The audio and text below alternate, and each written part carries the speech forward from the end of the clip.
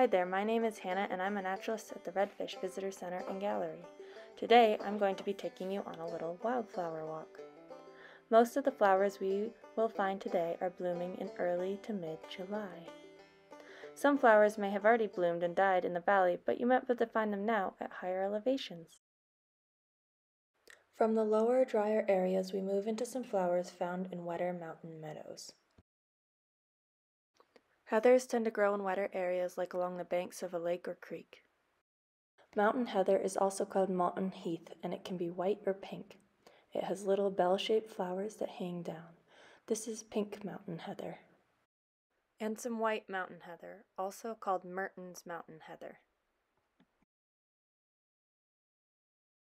Another wildflower that grows in wetter areas is the shooting star.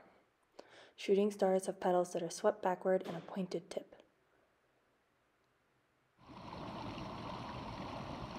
Here is a lovely bunch of shooting star plants along a creek. If you are lucky, you might even see a meadow full of the shooting stars. Elephant's head is a fun wildflower that grows in wetter areas as well. Its flowers look just like an elephant with two large floppy petals for ears and a curling trunk. Get down on the ground and look up close so you can see all the little elephants. This bright pink flower is called Lewis's monkey flower. It also likes to grow in wetter areas along streams. False hellebore is a large plant that grows in wet meadows up to the tree line. Also called corn lilies, it is poisonous to all animals that eat it. One cool fact about this plant is an extract is being evaluated as an anti-cancer medication. Cossack speedwell can be identified by its purple to blue flowers and its very long stamens and even longer stigma. The stamen is made up of the filament and the anther. The anther is the little yellow thing on top.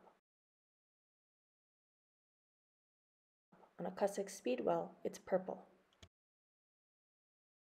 The stigma is part of the pistil, and it's where the pollen grain travels down to reach the ovary.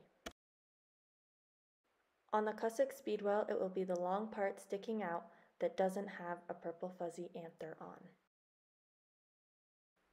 The last flower we will look at today is one of my favorites, the columbine. Columbine prefer areas with more moisture. The western columbine is common around the Sawtooths. It has yellow and orange, light pink, or red flowers. The flowers are shaped a bit like a bell. The stamens and pistils hang below the bell, and it has upper petals that sweep back a bit.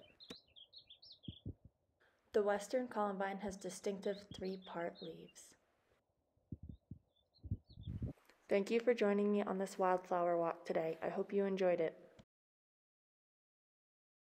Stay tuned for our next video to learn more about wildflowers. If you have seen a wildflower that wasn't in this video and want to learn more about it, stop by the Redfish Visitor Center. One of our naturalists can try and help you identify it, or you can look in one of our many guidebooks. We sell several great wildflower guides.